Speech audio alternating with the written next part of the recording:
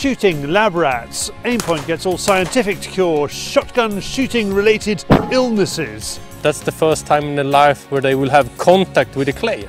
The Sussex Slam. Larysa is back after muntjac and roe. We have news, we have hunting YouTube. Welcome to Fieldsports Britain.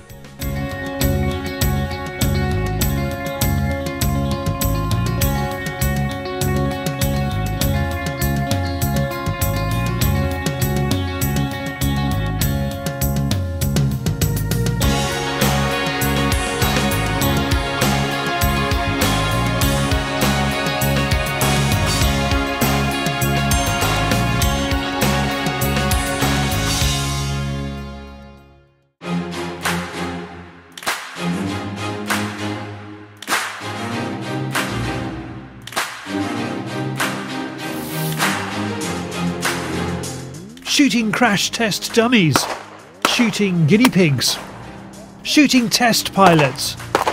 Whatever you want to call them, this cross-section of Scandinavian shooting society is here to be poked, prodded and observed as they embark on what must be the largest independent product trial in the history of sporting shooting. So you're not going to make up these figures, this is not purely an Aimpoint propaganda exercise? Of course it is. My vice president of the company told me to do that. No, for sure. I mean, it's like to in the pants. It will be warm for a couple of seconds and then you have lost the market. So what we want to have is actually ambassadors. When they have bought our site, they should spread the rumor that this is something good that you actually should use and that it have helped them. Translated from Swenglish, what Aimpoint Academy's rifle shooting instructor Eric Ars is explaining is what's the point of launching the new micro S1 red dot sight and targeting the whole shotgun market when it'll become clear and cold in those pants that it's not for everyone. And this is what this week's testing will deliver, who it is for and what it can help with. We are a really mixed group, so I think Aimpoint will have a better understanding of the market. From my perspective, it is good. I mean, you can so much easier follow the target in the air, so I like it. Most importantly, are you having a good time? Oh yeah, I don't want to go home. The teachers are amazing. I mean, they know exactly what's wrong and exactly what to do to improve your shooting, and I'm just amazed how they can correct you and they know it. The whole 4-day trial is being independently monitored, photographed and filmed. The 40 successful students applied via the Aimpoint Facebook page and are receiving 2 days of training on the clayground. The 2 instructors are taking 10 students at a time. 5 will use the micro S1, 5 will not.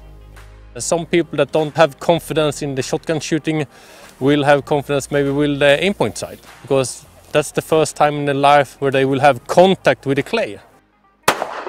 Every single hit or miss is recorded for Aimpoint's data analysis. Tomorrow the students will take exactly the same shotgun shooting test they would need to pass for their Swedish hunting licence. This rabbit and this going away bird are both part of it. They're gonna fire 4 shots, 2 from right to left, and they have hit a white marker, and they had to put 8 pellets in that one on 2 shots. And then the rabbit turns, so it's going from left to right and the same way, and they have to put 8 pellets in the next rabbit. The second target is then going away clay. You had 6 clays, 12 shots, and you have to hit 4 of them. If you're going to hunt in Sweden and have a Swedish hunting license, then you have to pass this test. These targets at Muntjac have both been assessed and signed off by the Swedish hunting organisation. The shot cam shows what the shooter will actually see through the S1. It provides a reference point and, from our own experience, the position of the red dot on the micro S1 ensures your head is in a good position on the stock.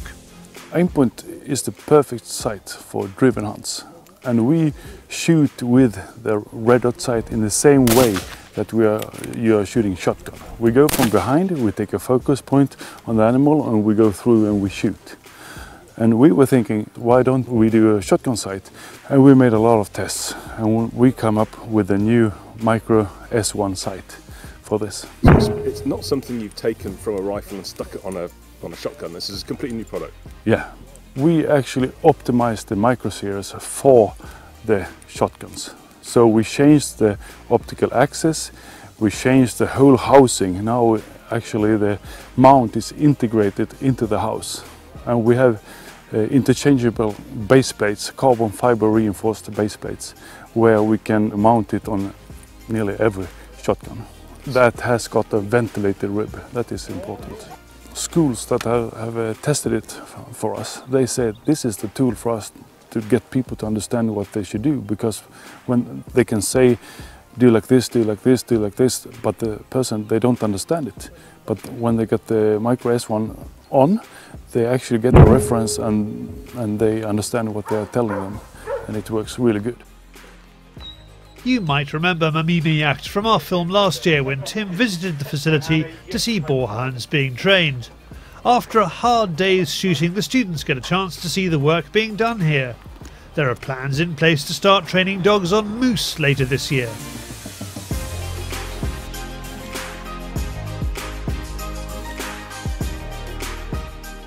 Day 2 and the test begins with the rabbit. Every shot is assessed and confirmed by the shooter.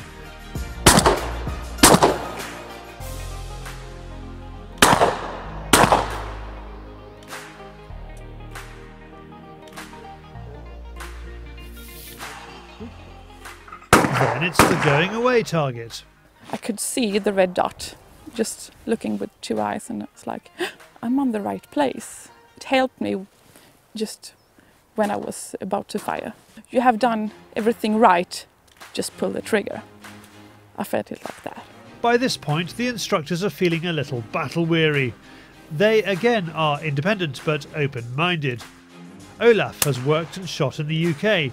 He knows that it will take a cultural shift for the red dot to be accepted, but admits there are situations where it will help. Now, you are here supposedly as being completely impartial. Can you confirm that this is the case? This is the case. Yeah, that's the case. I have found over the couple of days that I've been here specific targets where I think that it's helpful. I think I've sort of found targets where I think it's more in the way, but I haven't tried it enough on longer targets to be able to say for myself. But for ground game, it's absolutely perfect. Hundreds of shots are taken over the 4 days by the 40 students, and Aimpoint now has a mountain of data to analyse. They don't see it as revolutionary, but it can certainly help your mount, your muscle memory, it can work as a training aid, and possibly deliver to the die-hard clayhound some crucial extra targets. For more from Aimpoint, visit aimpoint.com. And we will be conducting our own experiments throughout the year to see whether the Micro S1 can cure the sick or indeed raise the dead.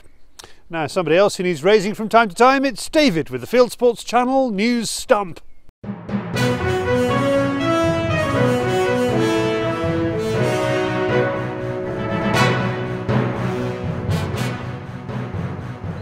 This is Fieldsports Channel News.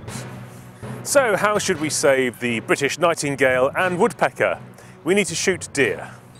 That's the conclusion of a team commissioned by British Environment Ministry DEFRA following a call to examine the causes of declining woodland birds like the nightingale, marsh tit and lesser spotted woodpecker. They say that fallow, roe and muntjac deer have destroyed 2/3 of the foliage below head height in English forests, which provides cover for woodland birds that nest on or near the ground. Do you fancy a weekend up to your elbows in guns and shooting? The Northern Shooting Show takes place on Saturday and Sunday, the 7th and 8th of May in Harrogate, North Yorkshire. There's an online early bird ticket offer of £10 per ticket. Visit bit.ly/NSS tickets. A vegan designer is making sporrans from roadkill. Emma Willits makes lots of fashion accessories from donated corpses, but she feels that her Dapper Dead business does not encroach on her beliefs as a vegan, as the animals are already dead and she's just making use of them, otherwise they'd be wasted.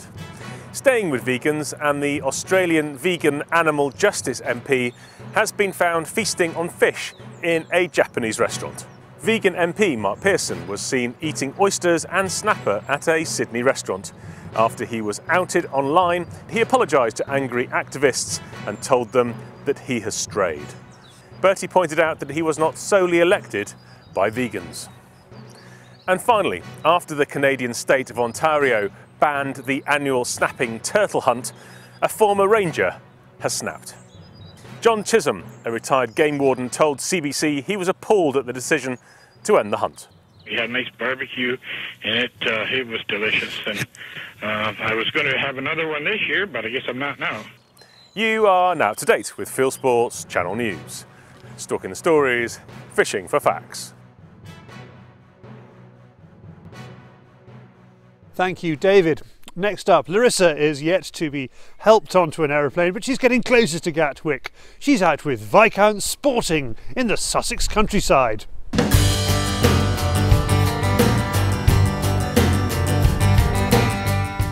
Hunting TV star Larysa Switlyk is on a deer management mission with Sussex stalker Darren Phizacklea. She's helping him out as part of an annual management plan, starting with cull roebucks and finishing with the fallow buck cull. The roebuck season opened in the UK on the 1st of April.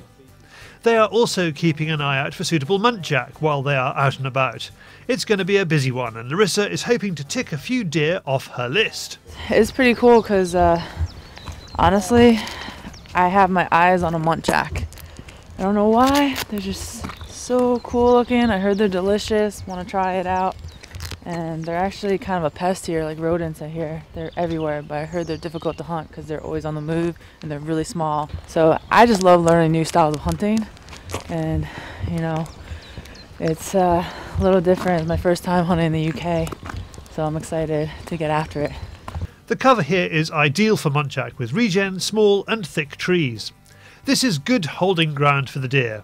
The only way to get one in sight is to call and pull them out with the butterlow. We're just in the thick woods, but no muntjac on the play, so I think we're gonna go head out to some field. But we got roebuck and also fallow buck in season as well, so we're gonna try to get the slam here. See if we can get all three in the next 2 days. That'd be really cool. But just as we set off, we hear a muntjac bark, so Fizz makes the call for us to go back in. We're going back to plan A. We just heard a muntjac bark. So we're gonna go head back into the woods and try to pursue it, see if we can get on them. We pulled in because we were literally before, we were only sort of 80 odd metres over there when we were calling.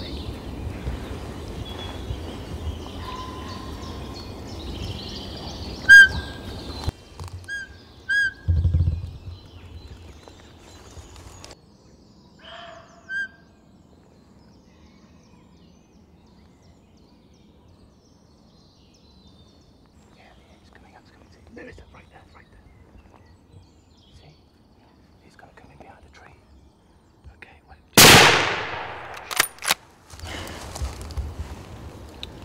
That was exciting. Well, good news. That was really cool. That was amazing, honestly. I didn't think we had a chance. Like after just bumping it, yeah, like and spooking it. Yeah. That was just, this is why I love hunting, because you just never know what's going to happen, and you think things you've mastered change. it. Well, no, I thought we gave up. Oh, no, never give up, never give up. That was really cool. Well done, great. I love it. Okay. This is so neat. What a unique looking animal. That's incredible coat. Beautiful, absolutely beautiful. It's almost like a very, very big rabbit. It's a fluffy tail, but that's a perfect shot, Larysa, really well played, well done. Right? I'm proud of that. Yeah, it's a very good shot. Well, I saw she was kind of on the move. She was just kind of on the move, so once she stopped for that split second, I took the shot. Perfect. That's a good result. There is still time for fallow and roe. We aren't out to shoot as many deer as possible. There is a reason why all three species can be on the cards today. Yeah, we have a large cull on this estate because there's a lot of damage done to arable crops and also a lot of forestry damage as well here, with particularly the roe and the muntjac do quite a lot of damage on small saplings. Because it is April and the sun is up higher and the weather is warmer, the deer are starting to enjoy grazing in the open patches. We see a roebuck grazing in the sun, but Larysa cannot take the shot as the backstop is not good enough. We break for the afternoon and change estate. We drop off Larysa to rest as she's been hunting non-stop since arriving in England, and we head out with Fiz. This is actually the only time of year, April, that I would be out at 1–2 o'clock in the afternoon. It's just because the weather's warming up and it's a lovely day, nice and sunny. The deer are out trying to get a bit of sunshine. Also through the winter months, what happens is the deer's metabolism actually slows down because there's less food. Now that it's warmed up, you see these crops have really got away. We see a big group of fallow in the open field and stalk up to them, but they wind us and move on. So that's a classic example of them just being out, enjoying this weather in the middle of the day, early afternoon. But if the wind swung round, came straight over the back of our heads. One doe's head popped up and she just put them into wood. There were a couple of young bucks in there that we could have taken if they'd stood in the right place, but yeah, it wasn't safe, so that pot has got away for now. As we return to the truck, there is a classic deer stalking moment as the whole day changes course. We turn a corner and Fiz sees a deer head sticking up over the crest of the hill. I just said to you a few minutes before, and it's probably the most likely bit of this wood to find something. The deer love it down in here, and we just managed to see one just with its neck and head visible, so I've managed to take a headshot, and it's another fallow buck. We pick up the girls on the last stalk of the day and look to complete what Larysa calls the slam, one of each of the local deer in season. It starts off well as we see a roebuck from the window of the car. Yeah, I mean, we're on our afternoon hunt, evening time, and just about the right time where these deer get up and start moving again and feeding. Actually driving in here, we spotted a roe deer buck, pretty nice one too, but he kind of was unwary and ran off into the woods. We don't get back onto that roebuck, but continue stalking into another area. Then we see a roebuck just sticking its head over the brow of a dip.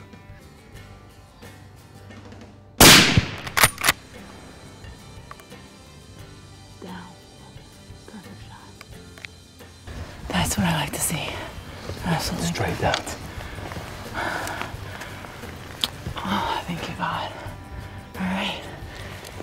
Good stock. Very good stock. We officially opened our roebuck call for 2017. I have. First roebuck of the season. That's a good way of doing it. Totally, one shot, drops on the spot, humane, perfect. Thank you. Well done. That was beautiful.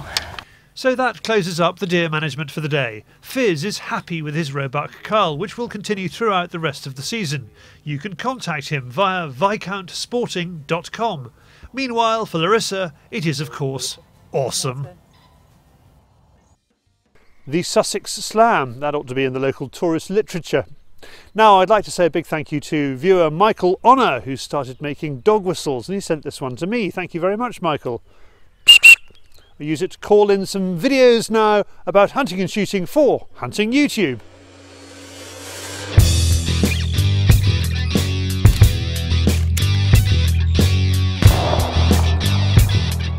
This is Hunting YouTube, which aims to show the best hunting and shooting videos that YouTube has to offer. Waikaremoana is after red deer in New Zealand, part 122. Good effort. A 25.06 round drops a big young deer in his tracks for a kiwi venison recovery job. In the thick of the 2017 fallow rut in Australia, Merton Outdoors takes a good buck. It's a short afternoon hunt. Staying in Oz, Peter Nobes shoots 7 foxes and a hare with his ticker 204. The first fox is a creditable 180 metres. Point of Impact TV is out after rabbits in the UK with another small calibre. It's a Seahead 455 in 17 HMR and he is shooting out to 170 yards. Brett Vaughan sees rabbits as a good way to teach his grandson gun safety, straight shooting and put some meat on the table. He takes young Leighton Jack rabbit hunting. At the big game end of the scale, international shots Alberto Rizzini and Maria Elena are on a magnificent hunting trip after Oryx in South Africa, sponsored by Browning. There's a bit of Dutch in the opener to this, which is is fine if you speak it, but then, as I don't, Top Portfleet gets into the goose shooting, as challenging as ever in this big open country. And finally, Robert Giroux is out with an unusual bird for us Brits, an Aplomado falcon, a slender, long-winged and long-tailed bird from the Americas the size of a small peregrine. This one's called Clyde. That's it for this week. I have put all these films into a playlist for you. Click on the link. If you have a YouTube film you would like us to pop into the weekly top 8, email me the link, charlie@fieldsportschannel.tv. We're back on the clays with Clay Sports and all the action from last weekend's Essex Masters. Presented by Peter Wilson, we speak to the competitors and organisers of this impressive shoot, as well as catching up with winner George Digweed. We also go behind the scenes at Oakhead Shooting Ground as they host a registered shoot. We have a roundup of events in the clay shooting world, and Peter speaks out about the Olympics dropping his clay discipline double trap and what he expects the ISSF to do about it. There is a threat, and that threat is that our sport will be replaced by laser in the future. That's not all. There's a new episode of Airheads out. We find out about a possible new Olympic shooting sport, target sprint. It combines athletics with air gunning, and training is taking place across the UK. Plus, we are back at Oakhead to see just how far you can break a clay with an air gun. Click on the link to watch it. Well, that's it from us this week. If you haven't done so already, please pop over to our website, Fieldsports where you can click to like us on Facebook, follow us on Twitter, subscribe to us on YouTube, or pop your email into our register page, and we'll contact you with our weekly newsletter about this show, Field Sports Britain. It's at 7 p.m. UK time every Wednesday. And this has been Field Sports Britain. Good hunting, good shooting, good fishing, and goodbye.